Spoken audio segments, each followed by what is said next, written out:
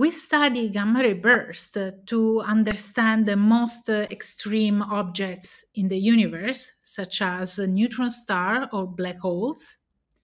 Gamma ray bursts are very powerful explosions. They can release in a couple of seconds the same amount of energy that our sun emits in its entire life.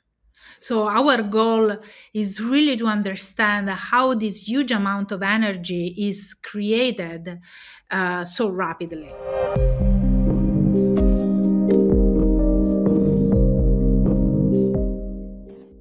So kilonova shape the chemistry of our universe by forging the heaviest metals, such as gold, platinum, or uranium.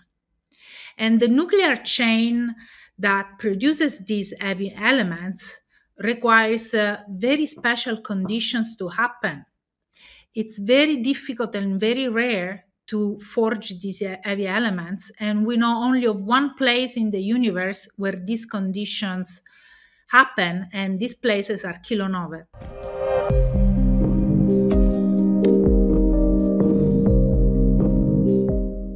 This new gamma ray burst reshapes our understanding of gamma ray burst because it is followed by a kilonova.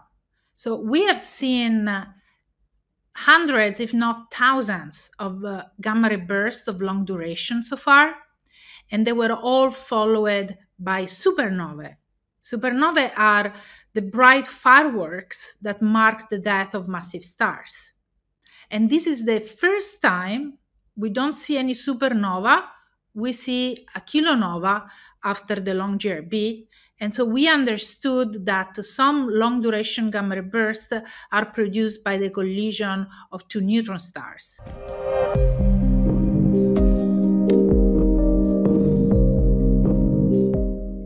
I'm very excited about this discovery because it is opening new ground for research.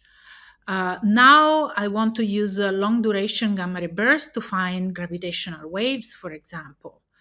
And also I want to understand how two neutron stars merge and form this very long-duration high-energy transient. What happened to the black hole that is formed?